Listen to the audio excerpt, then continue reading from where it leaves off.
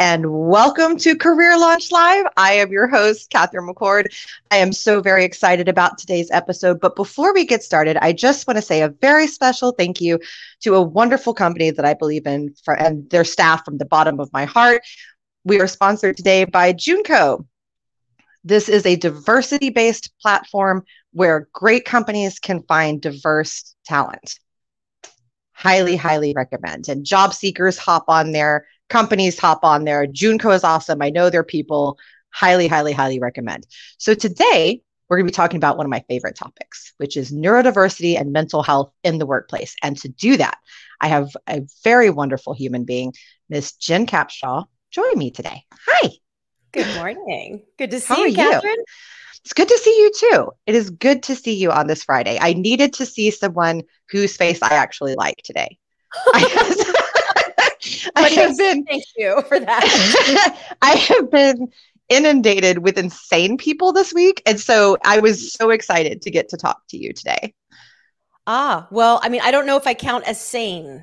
So I might be a little leveling up the insanity for you today. Well, you know what? I like your kind of crazy though. It's a good kind of crazy. We like other people. We support other humans kind of crazy. And that I can get behind. Yes. Yeah. It's like I always tell people like about it. Yeah, I know. Like animal rescue people are kind of insane. And I tell people like bear with them. Like they deal with a lot. They deal with a whole lot. So there are types of insanity that I really welcome. But it's definitely something that I think this week's been very intense for a lot of people. So it's kind of great. And we're going into mental health awareness month, which is kind of cool. Perfect timing for this topic to talk about neurodiversity and mental health in the workplace. So the first thing I want to do real quick is define neurodiversity, right? So I always talk about that Judy Singer coined the phrase. She's a sociologist out of Australia.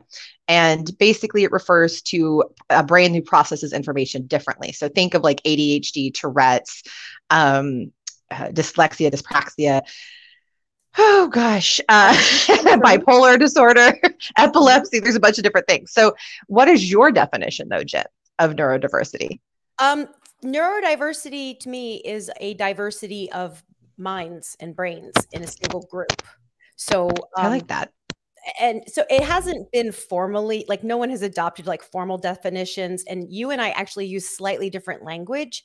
So neurodiversity to me is a mix of neurotypical people and not so neurotypical people together in a group. And I use the term neurodivergent to describe the folks who are not neurotypical. I understand that you find that term to be perhaps offensive or inappropriate. So not me. I want to clarify that real quick. Not me, but I have had other people be offended. So that's why I'm careful to use it. But go ahead. Proceed. Sorry. Yeah, the language has not been standardized. And so it does make for kind of a confusing conversation from time to time. But neurodiversity is a diversity of minds together in a group. Right, exactly. And I like that you brought up the terminology piece because it can be confusing. So some people like neurodiversity, some people like neurodivergent, some people like, which is also, by the way, an appropriate term. It's not one that is preferred by all people. Some people do find it offensive, but it is medically appropriate and scientifically appropriate as is currently used. So I just want to clarify that.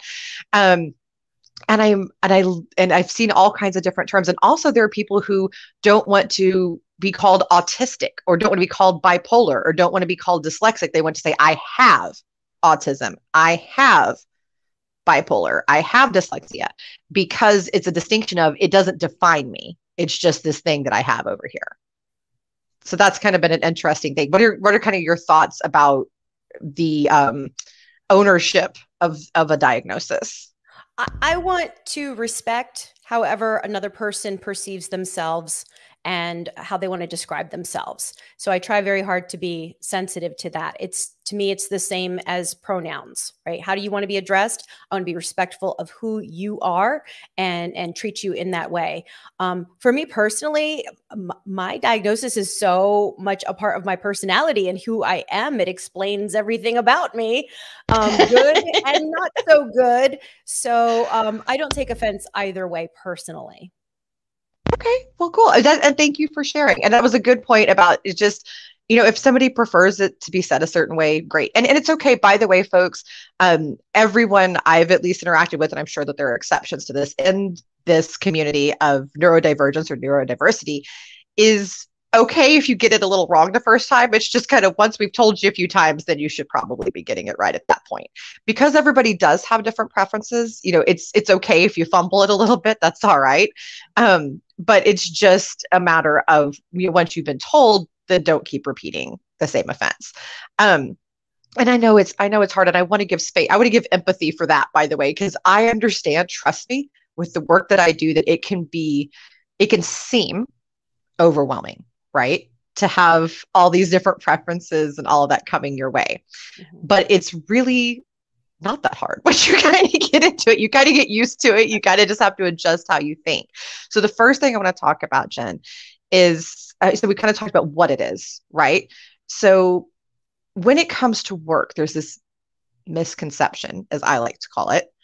It's my nicest word for it, where people think that folks with neurodiversity, neurodivergence, mental health diagnoses are less than, or have problems, or are going to be an issue, or are just going to be way more work than what they're worth. So what are your thoughts on that topic?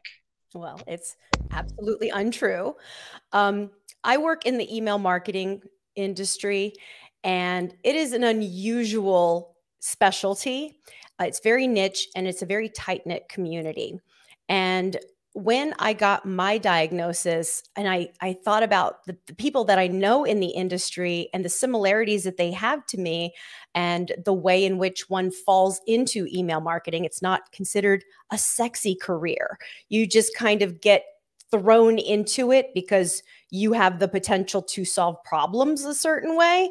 And nobody chooses it. Nobody's like, oh, I'm going to go to email marketing school and pursue this email marketing career in the way that people will pursue other digital channels. And so we're kind of a community of like misfits and weirdos who have bonded. And I wondered, I just wondered if maybe there was a higher rate of neurodivergence in my industry as compared to other industries. So I put the word out to my network, and I started interviewing people who were willing to speak to me about being neurodivergent in the email industry. Now, I don't have any kind of data points to prove whether or not this higher incidence is correct, but once I started talking about it, more and more and more of my peers started saying, me too, me too, me too. Right. And in the interviews that I did, I asked, the last question I asked every single person was, if you could undo this, this diagnosis, if you could be neurotypical, would you? 100% of them said, no. I like Isn't that who I interesting? am. I like who I am, and I'm proud of who I am, and this is me. And additionally, 100% of them said that they felt that their neurodivergence gave them certain professional talents. And I want to hit on that, because there is science behind that. So that's not just opinion based. I want to throw that out there. So multiple studies have been done, all the way from Harvard to Drexel to Yale. The Psychology Today published another one. There are a whole bunch of studies out there that actually show that the difference, I don't know how to say it, like diagnoses, or however you want to say it, the different manifestations of neurodiversity or divergence all do come with upsides, right? So yeah, you may have to learn to read a different way, or you may have what I call my floppies or my twitches, or what Stacy Kesson calls my dance moves, which I think is hysterical. And, or you may have these different things, your manic and depression cycles, but you're also going to be, you know, some of the manifestations come with intense creativity, innovation, non-linear thinking, ability to learn at hyper speeds, ability to memorize. And I want to clarify that I'm not saying that I've gotten some people that have been confused about this. So I want to be clear about what I'm saying. I'm not saying that people are only worth their quote superpowers, right? Or that you should only hire someone because of their superpowers. But it is amazing, and it is something to consider that's out there, right? It is something to be aware of, that every good has a bad and vice versa, right? So it's just, it does come, and there is science behind the positive aspects of neurodiversity and divergence. So, and carrying that over into the workplace is interesting, right? It's a whole other thing. So one thing that Psychology Today also talks about, as well as some other great sources, is that a mind is more productive and a person is more happy and healthy when they're allowed to work in a way that's natural to them, which for our community could be very interesting, because you have people that need noise canceling headphones, people that need to bounce on yoga balls, people that need to have fidgets, people that need to present information in a presentation. You got one, don't you? Yep. I'm always pumping my little clips while I'm doing presentations. I love that. I have all my stuff back there for the days that I need it. I need my sensory stuff. I have a little rabbit. I have a squishy thing. I have all kinds of stuff that I use. So I'm right there with you. And so the mind is more healthy and people are more productive. So how do you achieve that? What are some ways that you recommend achieving that in the workplace? Well, we need leadership that understands these issues and offers some flexibility. You know, in the past, the workplace was so formal, and everyone had to be very conformist to certain expectations. The world is changing at an incredible rate right now, right? This work from home trend, and that has its upsides and its downsides, but folks who are neurodivergent and they have that ability to work at home, they can create an environment that is a lot more comfortable for them. If I'm in the workplace, if I'm in an office, I'm overwhelmed by the ambient noise. I cannot focus. I'm super social. I'm easily distracted by conversations, and I literally cannot work in an open space at all. I have to, I mean, I can have meetings, I can have conversations, and I find that to be work that is productive, but I cannot sit at my desk and focus. I can't write copy. I can't conceive a strategy. I can't design my presentation slides until everyone clears out of the office. And then there I am for 2, 3, 4 hours after hours. And that's not a great lifestyle. So, we do need our employers to understand that some folks have they're very sensitive to their environment, or the lighting, the noise, their comfort, the people around them, the sense of some privacy to focus and start giving more flexibility. And we are seeing that, and not because it accommodates the neurodivergent population, but because work from home is becoming our new reality. It is, which is kind of cool. I just want to throw that out there. I've been doing it since 2014 for the most part, and I freaking love it. I won't ever go back. It's the best thing in the world.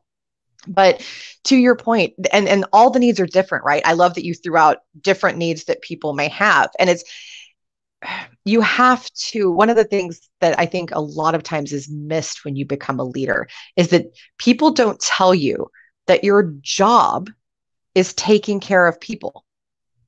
Like somehow that gets missed. That very simple concept gets missed. And I actually just did a post about this, but I had a faux pas as a manager once of a neurodiverse person who was ADHD. I did not know what to do with him. He was so energetic, and he was so brilliant, and I knew how successful he'd been in previous roles. And it was very frustrating to me because I knew I had to be the one failing, but I couldn't figure out what I was doing wrong. And I just couldn't get him to focus. He wasn't learning things. And I knew it was me. It was not on him. And so I asked his last manager, and this is when I got the best advice I ever got as a manager. He looked at me and he said, "Did you ask him what he needed? Did you ask him what he needed?" A doy. Like, why hadn't that like come into my head, right? Like, why had that not been the first thing that I did? So, and then, by the way, it got exponentially better. He rocketed to success and is now a wonderful recruiter. And that's when I learned, sometimes you have to go, okay, it's not about me or what I think or what I know or you tell me, what do you need? And it was so simple, by the way. It was not complicated. It wasn't an inconvenience for me or anything. It was just doing something a little bit different for somebody on my team who then was a massive success. So, I always kind of come back to, and we did have a comment from Laura about, not wanting to use the term disorder anymore. And I understand that because I do think it gives a very negative connotation to it. And it's not necessarily a negative thing. Like, for instance, with this particular person, his ADHD was great. There was nothing wrong with him. We just needed to teach him a little bit differently and function a little bit differently. Hewlett Packard has a great program where they let everybody be themselves, and it's been highly, highly successful. So first of all, why do you think this isn't so common? And second of all, how would you propose fixing it? There's a lack of awareness. There are very few DEI programs that are giving consideration to neurodiversity right now. And what complicates it further is that it's inappropriate to ask people if they have a diagnosis. And it is terrifying to disclose if you have a diagnosis because there could be risks associated with that. Could be perceived negatively and problematic, and it could potentially compromise your employment. So the solution is education, right?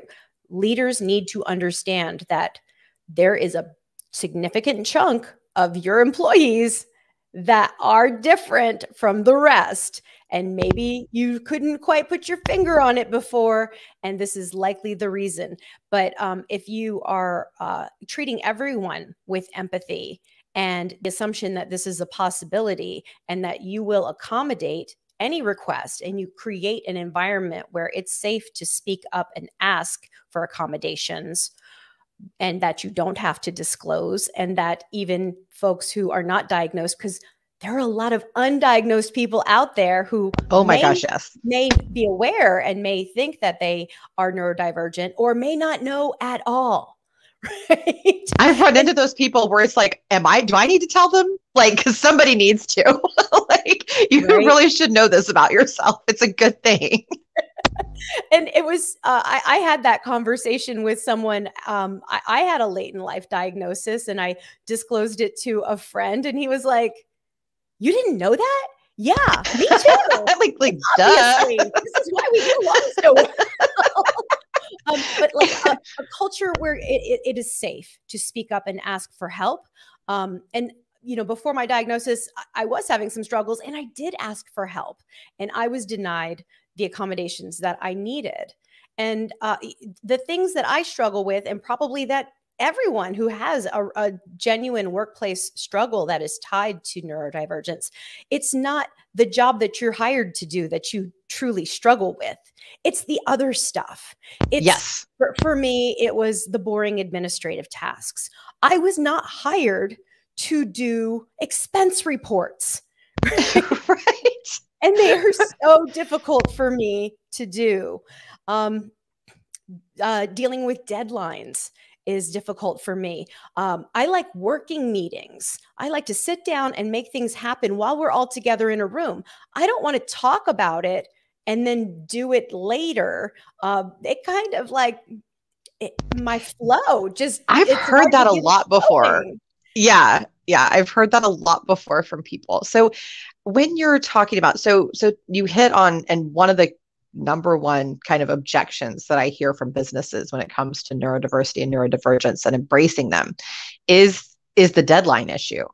Is people will go, but like realistically, sometimes there's deadlines. And what's funny to me is they think that when you say deadlines are difficult for me, that you're asking them to not have business deadlines. But that's not it. That's not what's being said. So just for clarification, what would be a solution that you would see for the deadline issue? That is a very good question. There are no I try. Thank you. For some reason, my productivity is highest when the crushing weight of failure is on my shoulders. Oh, so if you give me a month to do something, I'm going to do it on day 30, and I'm going to work 12 consecutive hours on it. And I have not solved that problem. I'm not really sure how to deal with that. I'm not an expert in neurodiversity. I like that honesty. Thank you. I'm just a person who is struggling in the world along with everyone else. And I want to hit on that too. So I think it's great as a leader to ask someone, do you have a solution for this? But don't put the entire burden on them either. Maybe you take time together. Yes, thank you, Laura. Collaboration and communication. That is exactly where I was going with this.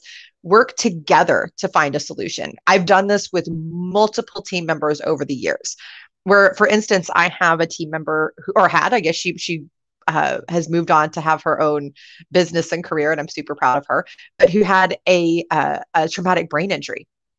And so we would have to sometimes find solutions for things like deadlines or things like the way details were presented. And it was just about working together. And it was not that hard, by the way. Like, people act like this is just some like hours and hours of time consuming.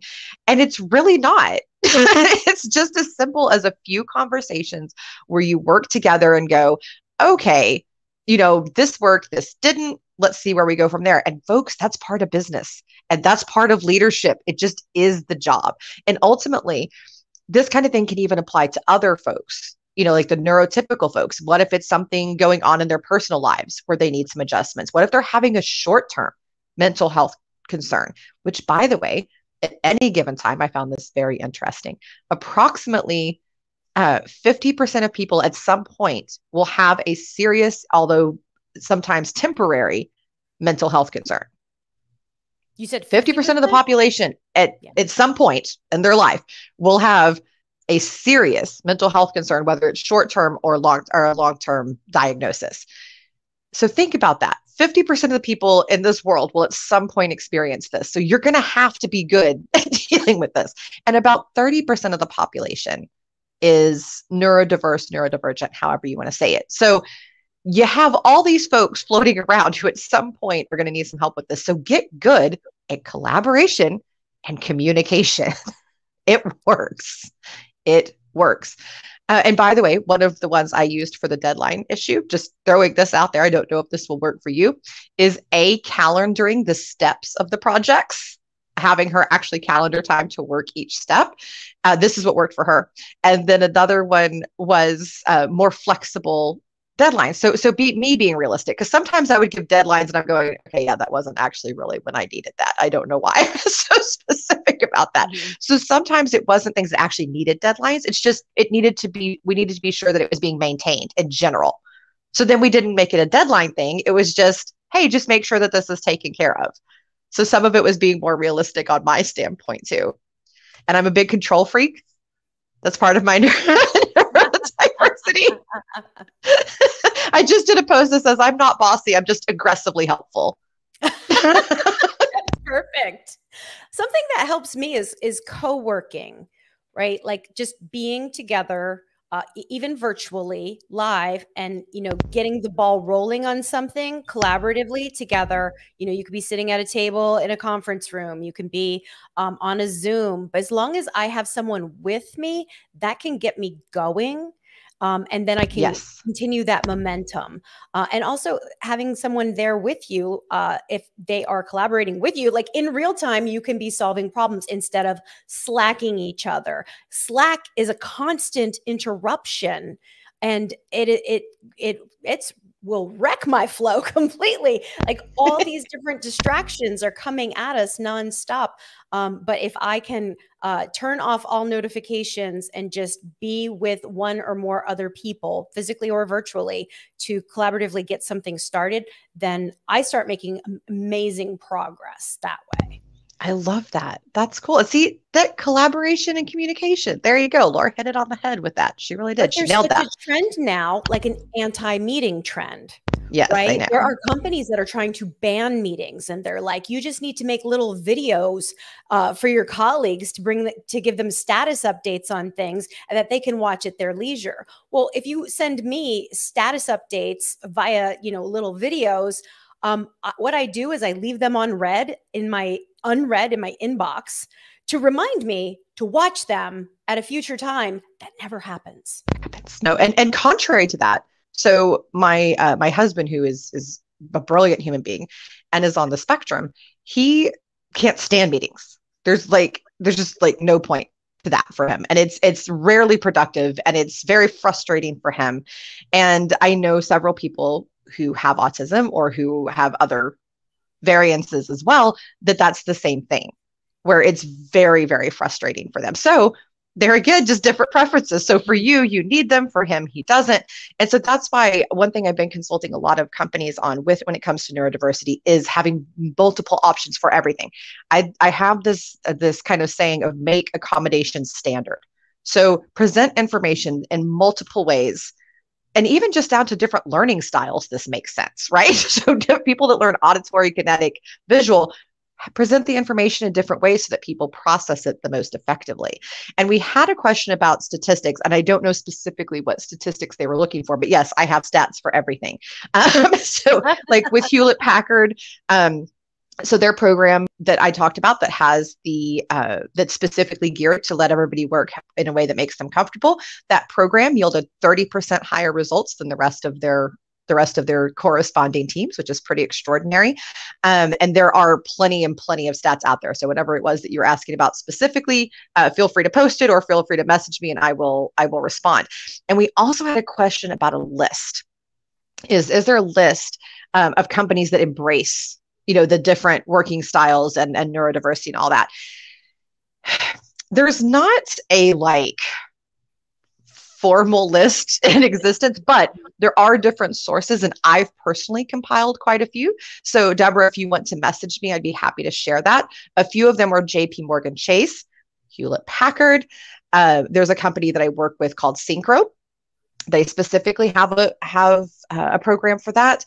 There are multiple large companies that do, but contact me. I'd be glad to send you the list that I do have.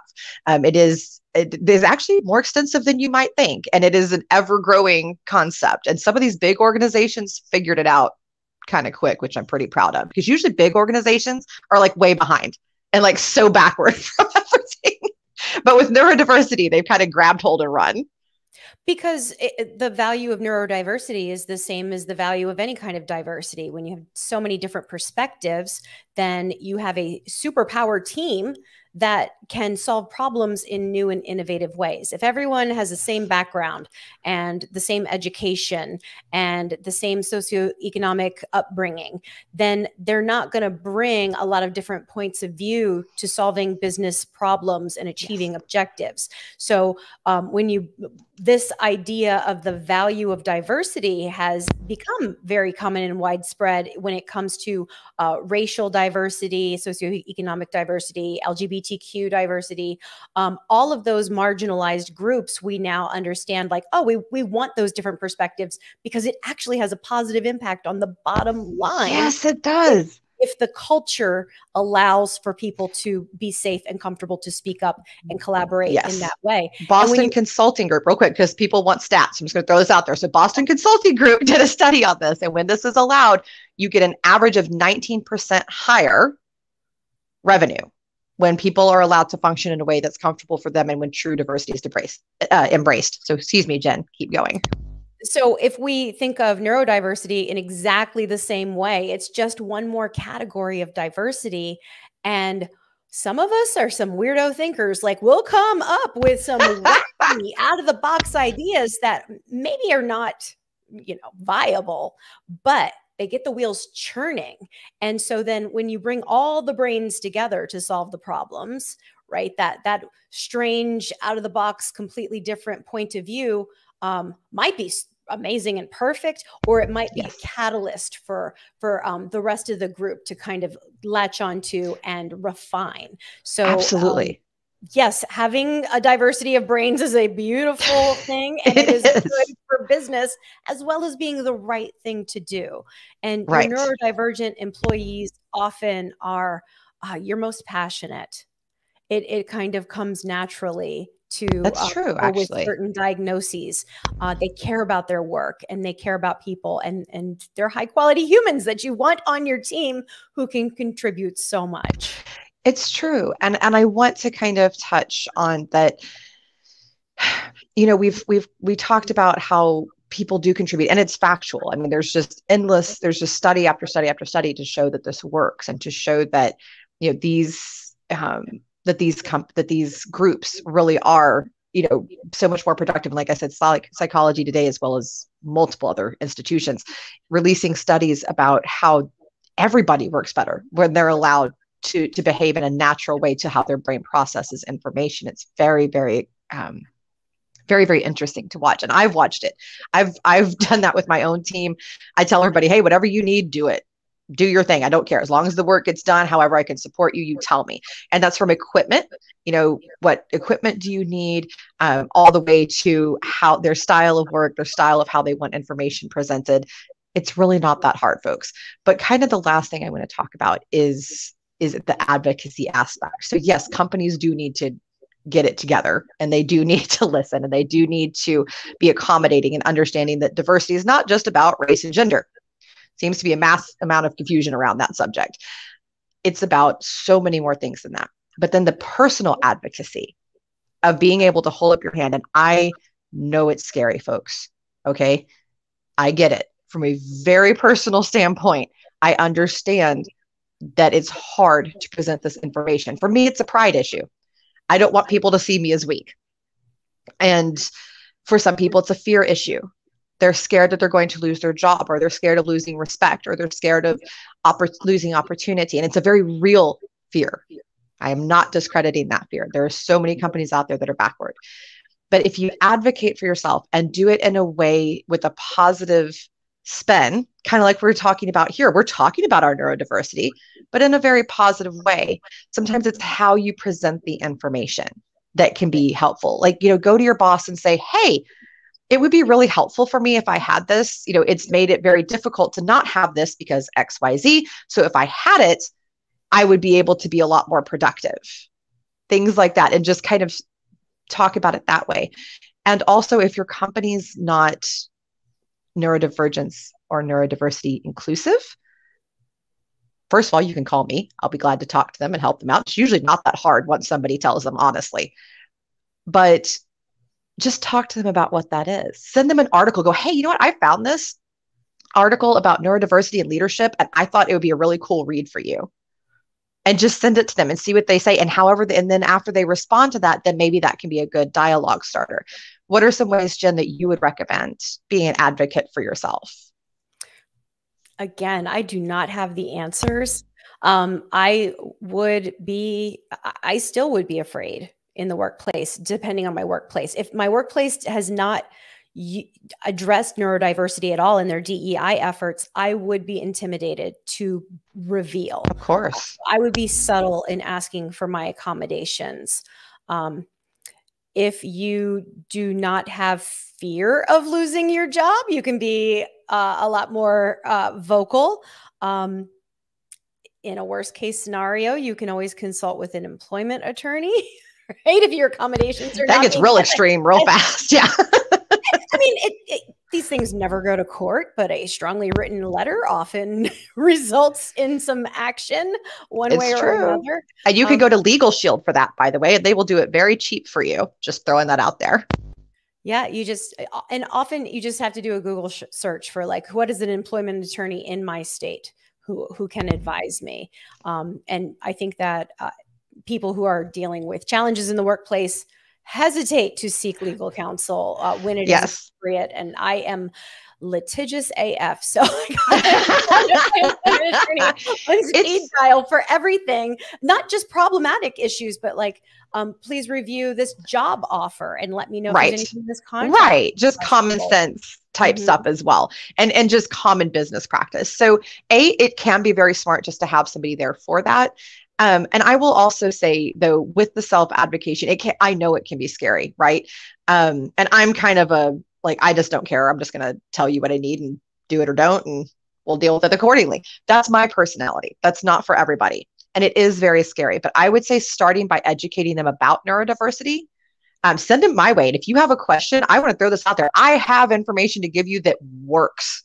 I am telling you, I've gotten this down. I've gotten it to where I can get a company to at least go, okay, let's hear about this. Let's talk about this. I will help you work through it. I'm very, very happy to do that. I'm happy to talk to your company about neurodiversity and what's going on and kind of help them to understand, because a lot of people just don't know. They really honestly do not know that this is a thing that needs to be considered. So, I know we kind of need to wrap up the show. We've gone way over, which is great. But I want to thank you so very much for coming on today and talking to us about this, because it is frustrating, because it's not a type of diversity that's talked about a whole lot. It's gaining traction. But I will tell you folks that the uplifting thing is that whenever I have spoken to a group of HR folks, managers, executives, that people, once they understand it, are a lot more open to it, even more so than with other types of diversities, frankly, which is sad, but true. But it's nice for us, right? That it seems to be something that people can relate to and understand. So that's the good news, is that we're getting there. And it's not every company, and it's frustrating, and it's dumb. And sometimes it just makes you want to scream. And you can reach out to me for that too, because I get it. But in the meantime, educate, teach people, talk about neurodiversity in general. It doesn't have to be related to yourself. Talk to people about it in general and teach them. Correct them if they say something dumb. I know a child who does that. It's so cute. He's on the autism spectrum, and he'll just tell you, oh no, that's incorrect. What's actually true is blah, blah, blah, blah, blah. And it's wonderful. So be like TJ. He's a great little kid. Be like him. And thank you again, Jen. What are your final words for us? Talking about neurodiversity, sometimes it's just as simple as just a subtle suggestion, right? If your company's not addressing it and there's some kind of diversity conversation going on, that is an opportunity to say, hey, what about neurodiversity? You know, my nephew, he's on the autism spectrum, or my dear friend has ADHD, and I'm hearing how their workplace is accommodating that. What about us? I recently had the opportunity to speak at a diversity event for one of my client companies. It's called Influence, and I pulled some sound bites from my new podcast. It's called Humans of Email, and one of the sound bites was from an individual in my industry who's very beloved and prominent, who is dyslexic. And he explained how his dyslexia was an advantage for him professionally. I played the soundbite and I talked about neurodiversity in the workplace, and they were so appreciative. This was new information for them, right? And something that they hadn't thought of yet. And they were like really interested in finding out more. And I connected you with them, as a matter of fact, immediately after, because they were like, hey, it's just not on our radar. Like, thank you. Like, we want to dive into this. So simply introducing the conversation can be very powerful.